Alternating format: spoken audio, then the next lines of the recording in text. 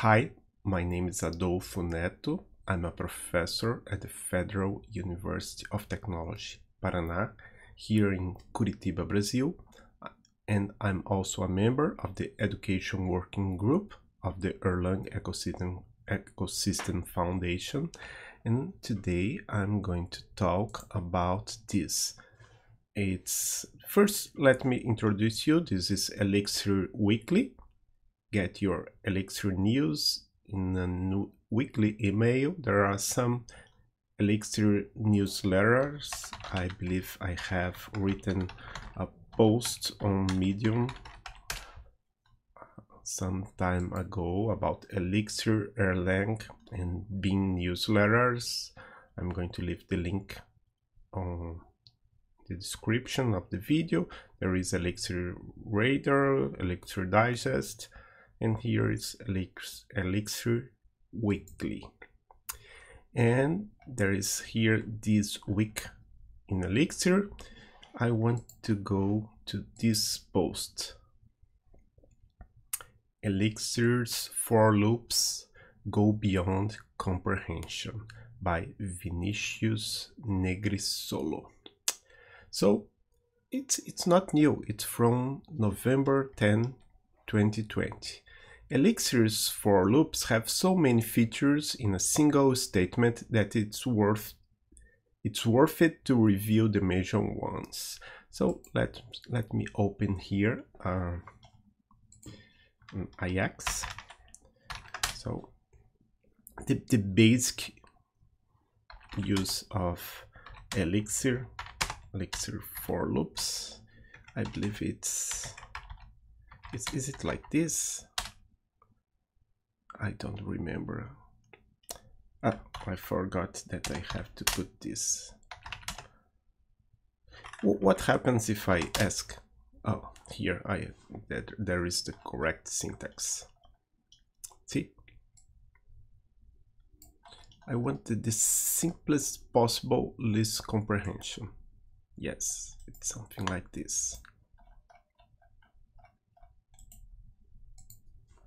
So what I want to do is something that resembles a regular programming language. For any from n from 1 to 10, just return n and it generates a list. That's why it's called a list comprehension. So in this post, we will dig in the for loop by covering mapping, filtering, and reducing. So Elixir's for loop is not new to me. I have been using it for years and I didn't know about the reduce option. This made me take a break to look into the docs again and review what's possible to do with this loop. To start with, Elixir's for loop is also known as comprehension. The same word is used in other languages such as Python or Haskell to describe a language syntax sugar for applying some common operations to a list. Comprehension in Elixir takes the form of a for loop.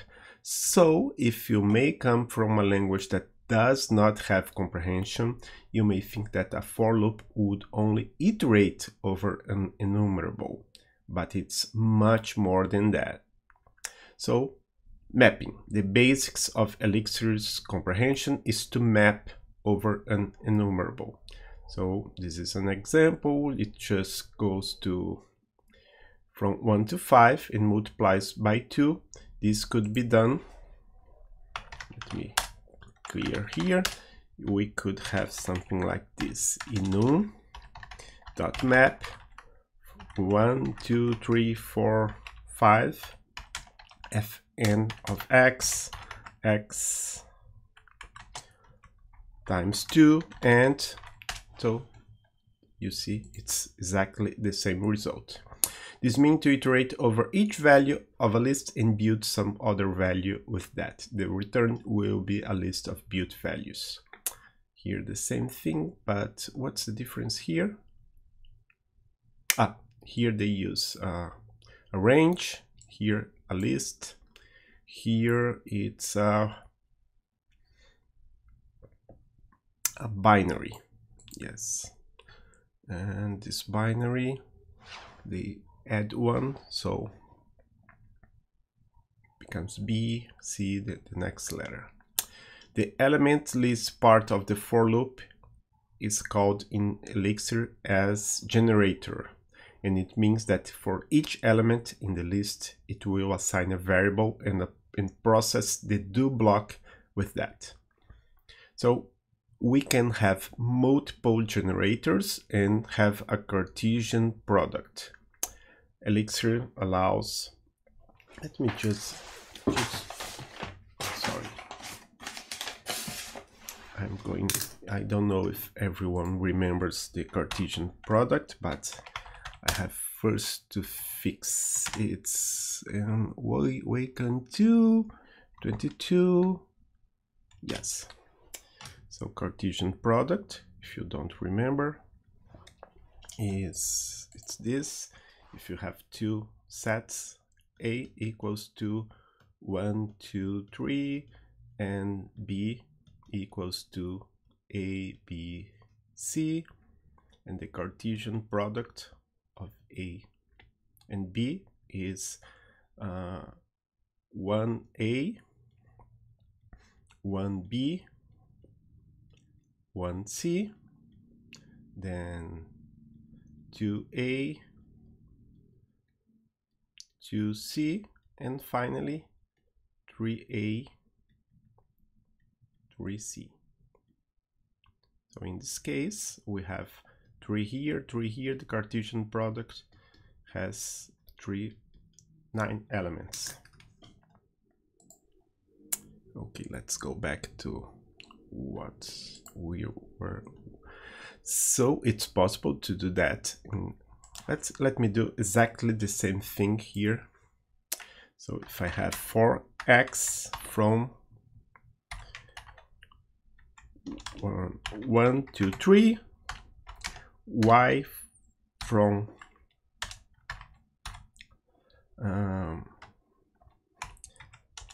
A, B, C, and do what? X, Y. See, exactly the same thing. Here they just used, they created a string, he created a string. Yes, I can say they. So it uses a situ. I don't like situs because this situ, this is so simple. Why do that? Yes, it's easy to type, but it's much more easier to understand when you see something like this. Okay, the result is a flattened list of all possible names and surnames. This is a very outstanding feature of the language. Filtering. Filtering in Elixir for loops can be done in 2 different approaches. Filtering by pattern matching. Filtering by pattern matching seems to be an unknown feature for some Elixir devs that I've talked to in the past. In Elixir, most of the places that we can use a pattern matching, the default behavior for a no match is to raise an error. So what's he doing here? There is this list people with some maps, right? No, this is a map, okay?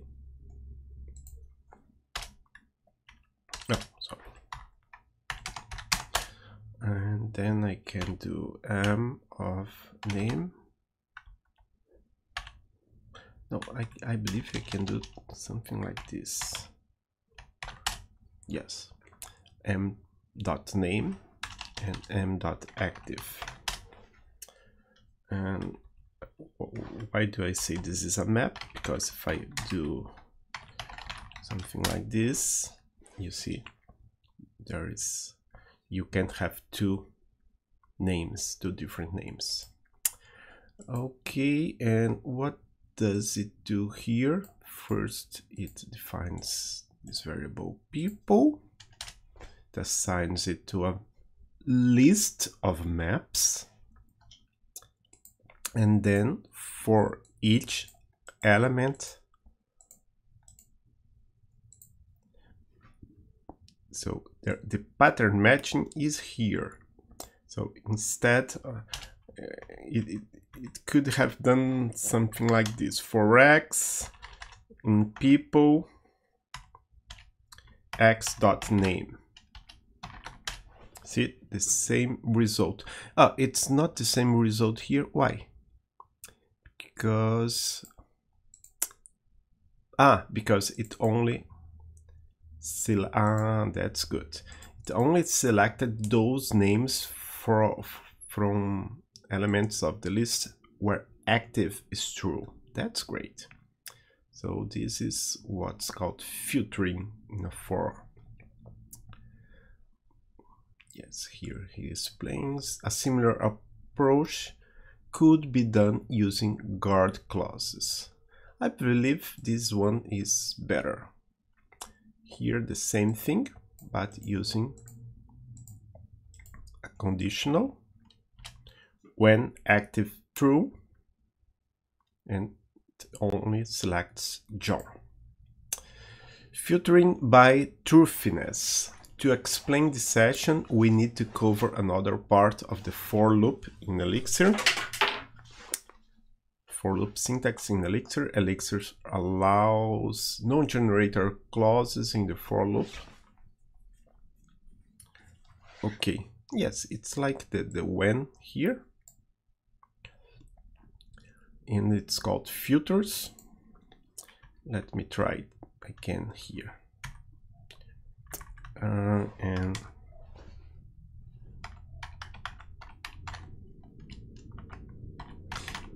will this work? As it did. So for x in people, when x active is true, return x name. So these are called filters because the behavior is to evaluate each filter, and if a filter returns new or false, then the value is discarded. But filters can also be a way of destructing element values or building partial values for the for loop processing. Here it selects only, there's a different list of people here. And then after that, he goes and selects only those people in the list whose age is greater than 40, which is Patricia. As you can see, person.age bigger than 40 is being evaluated for each person if this filter is falsy, and then the person is discarded, as we did with John, because he's just too young for the example. Filters are regular Elixir statements, so you can also use the equals operator. For person, what this is doing, just pattern matching with name, getting the name. Instead of doing person.name, you do a pattern matching and put the name of the person, the variable name. This also means that a non-match in a filter will raise a match error. What is this doing? Let me understand. For person, which comes from people, let me remind what people is. If there is, it tries to match person that comes from people, which is this map, tries to match person, which is a map with the fields name, age, and active, and tries to find the wrong name key. As there is no wrong name key, it's a wrong match, a match error, and then it returns nothing. Okay, finally, just a reminder that the following destructuring of active equals person active has the implicit behavior of removing that person from processing. So watch out for this.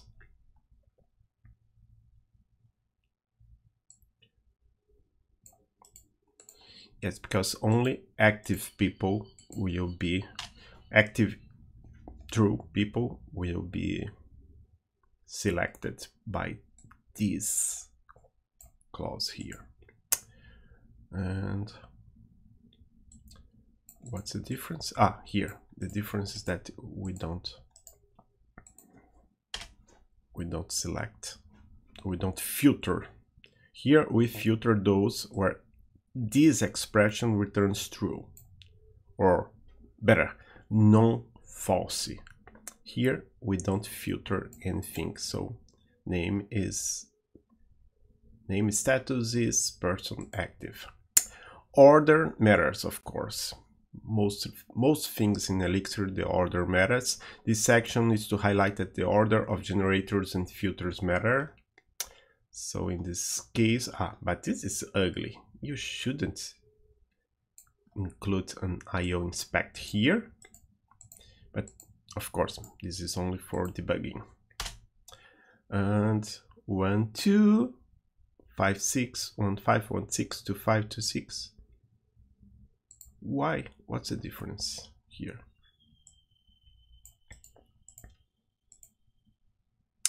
Oh, of course, because when it gets here, it's doing I twice.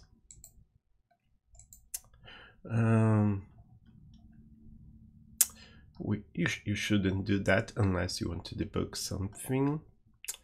And the I value is inspected 4 times. This happened because both I and J generators happened before the IO inspect. Even though I am not using the value J in the inspection, the generators are expanded already by the Cartesian product properties of multiple generators. Let's keep that in mind. Unique. You can send an unique true option to the loop, and it's pretty straightforward. So we have many repetitions here. If you do unique, and that's it. That's good for Cartesian products. Let's go to one of my first examples, the Cartesian product. Where can I find here? So this is the Cartesian product. If I do type here unique dot true, oops, where do I unexpected keyword, maybe I have, yes, I have to include a comma, and if instead I had 1 and see here, see, I have 3 elements here, 3 elements here, and 1, 2, 3. No, it's the problem. Yes, the only way to here now I have removed the repetitions from CC. Without unique, I would have this 1, 2, 3, 9 elements. With unique, I had 1, 2, 3, 4, 5, 6 elements. Okay, into. Oh, that's good. Another useful option is to use into, and it works similarly to enum into. Great. I have people. Let me put this up. And what we will do here, it will add it to a map. Is that? Yes. And this is kind of strange because you're getting people from this map. No, this is a list of maps, and you are creating a new map where the key is going to be the name and the value is going to be another map. So that if we had 3 people here, For instance, if we had this, let me just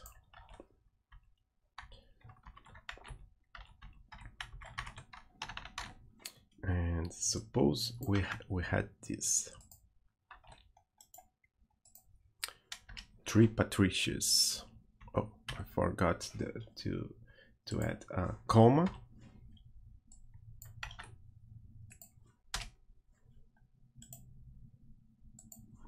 You have 2 Patricias, and now I want to create a map.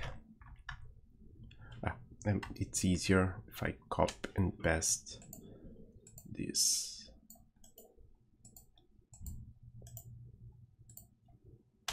Okay, now I have only 1 Patricia here, and it's the last Patricia, the one where active is true. Okay, and here I can create a binary. 0, 1, 2, 3, 4, 5, 4. Now I'm getting the binary value 48 and adding it to a string. Reduce.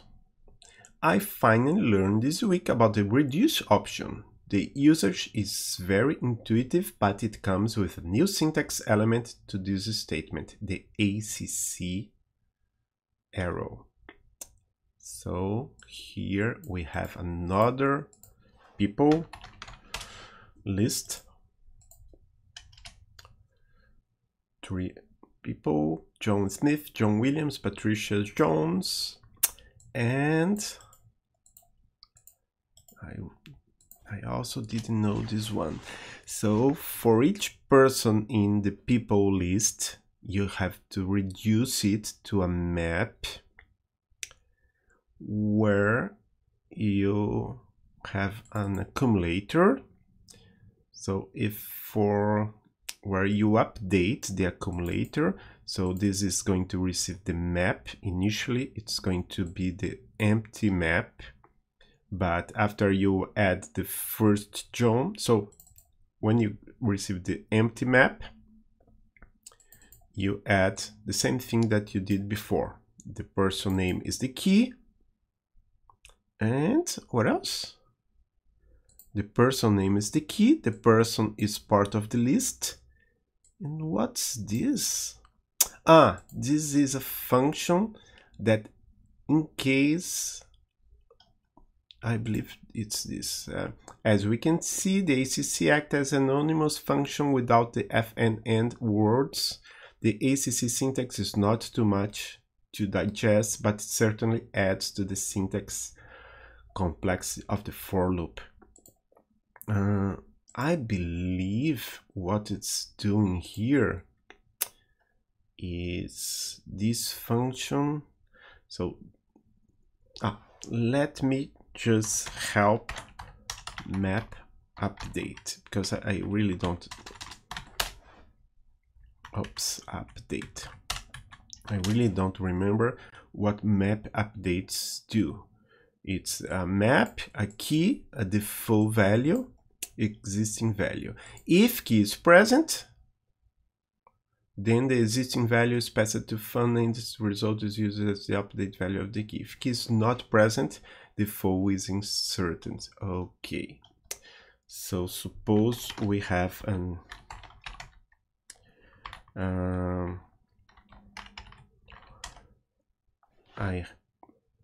map update, and the key is Adolfo, and the default value is 1, and the function is fn of x, x plus 1, and yes, the key Adolfo is not found. Oops. What? Okay. So if there is an empty map and I add Adolfo 1, okay. But what if I do this? If there is already Adolfo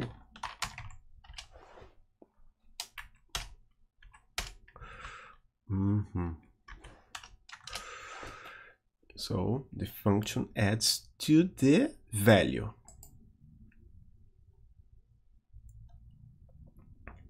So if I have a map where the Adolfo is associated to 2, if there is already Adolfo, I add 1, otherwise I add, no, yes, if there is no Adolfo, the value is going to be 1. If there is Adolfo, I'm going just to add 1 to the current value for Adolfo. Here, the function is it just adds a new person to the list. So that's why in this case here, the first time John appears, this one is added. This is the result. The second time is the John, no, sorry, it's John Smith. The first time John Smith is added. The second time John Williams is added. So the first time it uses this, and the second time John Williams, it's going to use this function here. For Patricia, it only happens one time, and it adds the full value here. Okay, I really didn't know this reduce option for loops. My question is, why use this when you have enum reduce? I'm not sure it's a good idea. Okay, number of iterations. When working with enum, we usually run more than one operation to a list, so we end up iterating over the list multiple times, basically once per enum function applied. So let me see what happens here. Let me clear a new people list. Okay, and here it's using enum. Oh, so yes, it's using enum. Oh, but there is a problem here. I have to use my secret place here, and because when you do this on IX, you have to either do something like this, or you do something like this, right? Let me see if this works. No, it doesn't work. But you see, I can do this, and then IX is going to expect. It's going to expect. No, it's going to wait for more information. For instance, for this, I can copy that, and this. Let me add all the rest. So let me see what's happening here. I get people. People is the list of maps with John, true, Kevin, true, Patricia, false, Jennifer, true. And I filter only those which are active, and here it's using this ugly notation, but okay. Now, after this first one, see, if I do this and then this, I will have only 3. And let me just, yes, now I have only this, V60. If I get V60 and pipe it to enum map,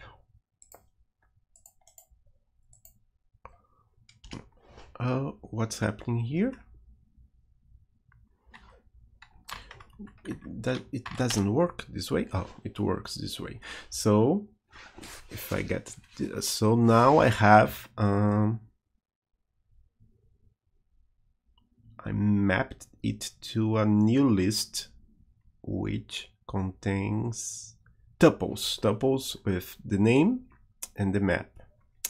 And finally, I get all these tuples, which are in line 62. So I get all these tuples and add them to a v62 pipe to a map. Oh, 2 pipes, it's wrong. So now I have what I had before. In this case, we're iterating over the people list 3 times, but when we work with a for loop, we can reduce that to a single iteration. We could rewrite the same code as... so this answers my question. Why use this when you have enum? Because it's going to iterate less. So the same result here with a for loop, where it selected only those people, those persons which are active, and add them to a map. Great example. This is a performance boost for free. Conclusion. Elixir's comprehension is a great tool to use when working with enumerables. It brings features, for example, filtering, mapping, reducing unique lists and unique lists in a single statement. It's also possible to work with multiple generators if the app needs that, and the Cartesian product is a very elegant and very handful approach to that. The syntax for the for loop can be a bit more complex if compared to regular for loops from other programming languages. To be fair, that's very much expected, as Elixir's comprehension puts so many features all together in a single statement. Yes, this example, this post here shows that there's a lot of things to do here, and if you want to learn more, you can find documentation for kernel 4. All the options here. And okay, thank you very much. Vinicius Negrisolo.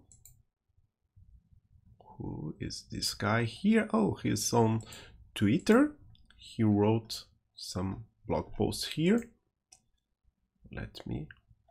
Oh, he's from São Paulo. He's Brazilian too. I'm going to follow him. He's on GitHub. And that's the end. Thanks Elixir Weekly for this work of selecting some blog posts and I'm going to say that I'm one of the hosts of this podcast in Portuguese, Elixir em Foco. I want to say that at least 2 conferences are going to happen this year. Elixir Conf EU, 9 and 10 September 2021. Elixir Conf USA is going to happen when? October 12-13 in person, virtual 14-15, and I believe there's also some Code BEAM conferences. Oh, there's Code BEAM conference in Brazil. I'm going to be there 5 and 6 of August, and there is also some Code BEAM conference all over the world from CodeSync.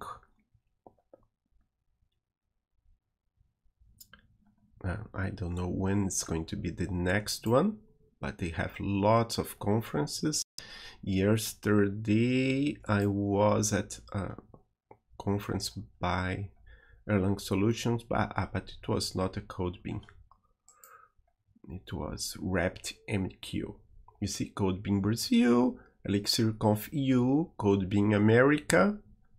Yes, so in November there's going to be Code BEAM America, and maybe if everything's in May 22, Code BEAM Stockholm is going to be back.